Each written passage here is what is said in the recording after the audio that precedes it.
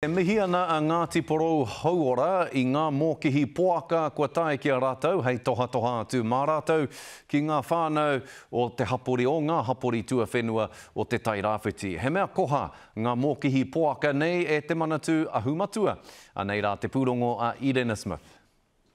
He whāngai i te iwi hei āwhina i ngā uauatanga. There was excess meat nationally, and so they have decided to gift it, if you like, out to New Zealand. So Ngāti Porou Hauora was very much one of the first ones off the rank in terms of acknowledging that we are in the midst of an isolated community, and we were very much prepared and happy to receive it. Kua tohua Ngāti Porou Hauora hei kai tuku i ngā pēke miti poaka e toru mano ki ngā kāinga o te rohe. We got together, had a discussion about who was needy, and every household on the East Coast ticked one of those boxes. I reira a te karere i mua i te wā noho whakamoho au mo te mate karauna. I taua wā he nui te āwangawanga mō te tūpono, ka hai pū mai taua mate ki wainga i te hapori. I believe if things get worse, then we're going to probably have supply issues. Ko te whakamihi atu i nāi nei ki hai te mate i tau, ki runga i a rātou.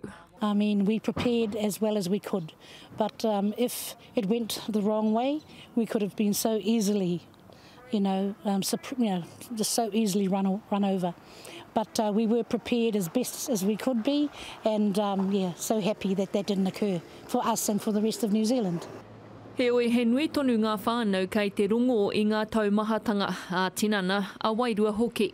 Ko te tumana ko mā tēnei koha i ti rātou e āwhina. It's a huge koha to this community, in fact to every community in New Zealand.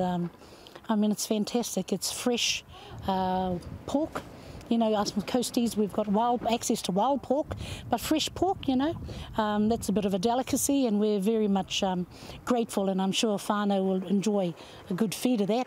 Aha kua wiki tōrea te whawhai ma te urutā, ko te whawhai mo te oranga o ngā whānau.